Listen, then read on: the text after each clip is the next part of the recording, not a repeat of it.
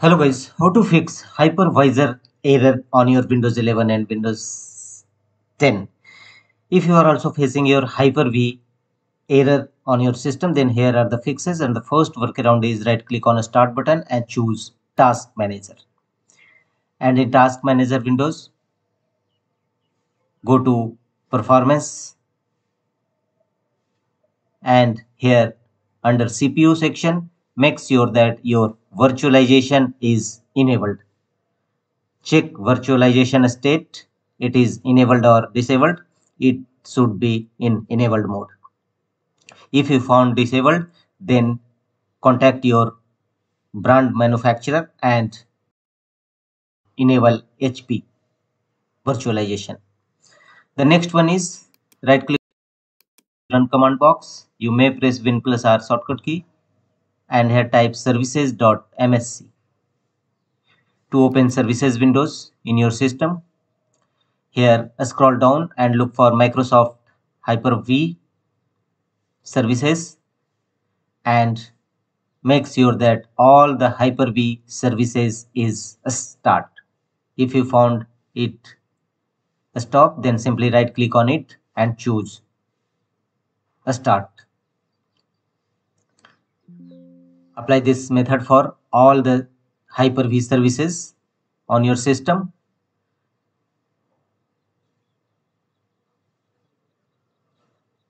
One by one, start all the Hyper-V services. Hyper-V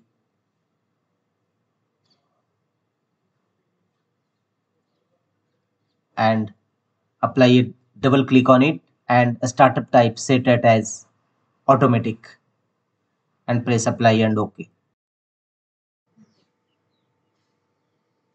All the Hyper-V startup types should be automatic. Close the window and check whether your hypervisor error in Windows 11 and 10 resolved or not. If not, go to the next fixes. Again, right click on start button and choose device manager. And in device manager windows,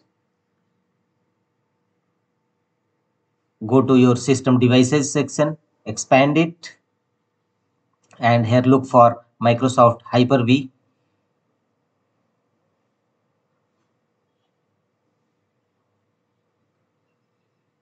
And right click on it and choose update driver.